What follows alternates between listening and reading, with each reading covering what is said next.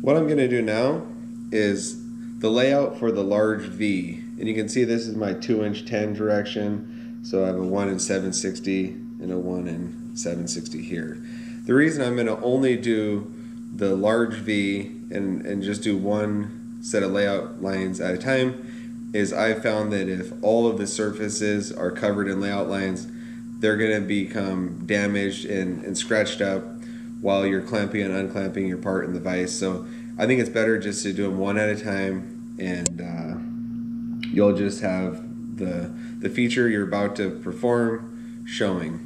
Now, since this is oversized, I have two different things I need to do. I could either sit on this surface here and bring my height gauge over, touch off on the table, and then instead of going up 250, I could go up 255, or that would be if I was exactly 1.760. Now, you saw that I was 1" 761 and then 762.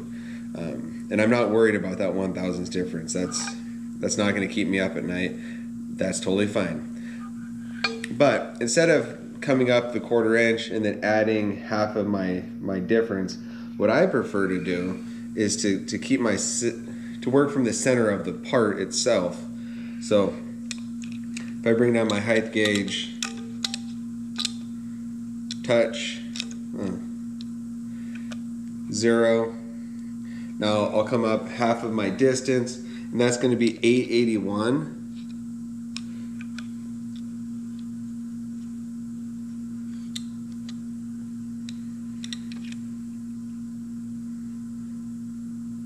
Now that's in the middle of the part.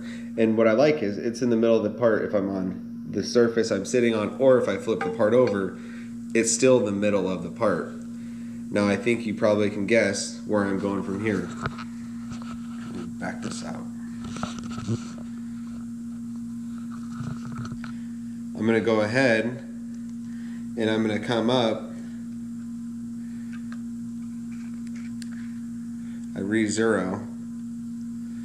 And then I'm going to come up 625, and I'm coming up 625 because I'm doing the 1¼ inch wide V groove. So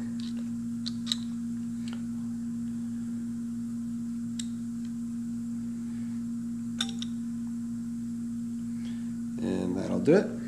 And then now I can scribe across this surface. I can scribe a little mark on that surface, a little mark on that surface, and then since I'm working from the center,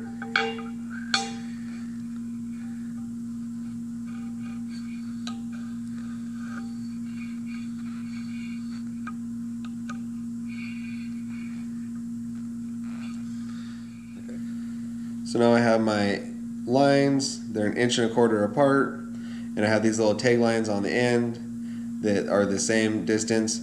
And what I'm going to use those for is to take my little angle plate here, my 45, and then I'm going to line up a scribe to the line to the best of my ability, and then I'm going to scribe down the part.